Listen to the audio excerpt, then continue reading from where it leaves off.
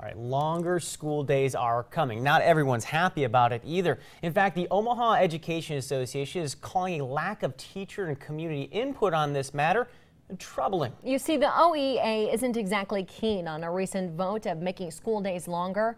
That's right here in Omaha, but as WOWT 6 News' Alyssa Willard explains, the members, well, they say the issue is much greater than just an extra 20 to 25 minutes. It was earlier this week, OPS Superintendent Mark Evans addressed the media after Monday's late-night decision to lengthen school days by 20 to 25 minutes.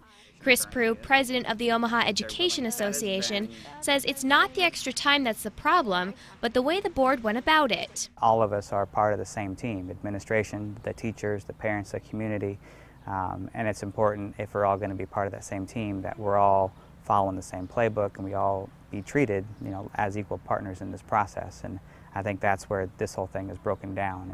This is a process problem. It's a problem, he says, because he feels the board was dishonest. If they would have engaged the community in this dialogue early on, then they would have also have needed to talk with us about it at the bargaining table.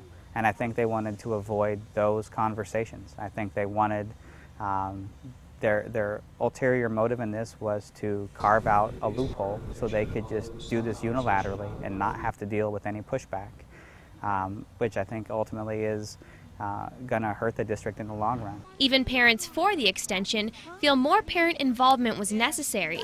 Many say they want to be able to provide more input from here on out. Is anything the kids is involved in, especially mine, I would like to be involved in.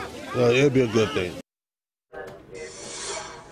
Superintendent Evans did state earlier this week that the board plans to have more teacher discussions as well as parent discussions involving this matter. Reporting live with photographer Wayne Martino, Alyssa Willard, WOWT 6 News. OPS did respond to the Omaha Education Association statement by saying, quote, "We believe we have addressed all the issues in this matter and the decision benefits all the 52,000 plus students in OPS," end quote.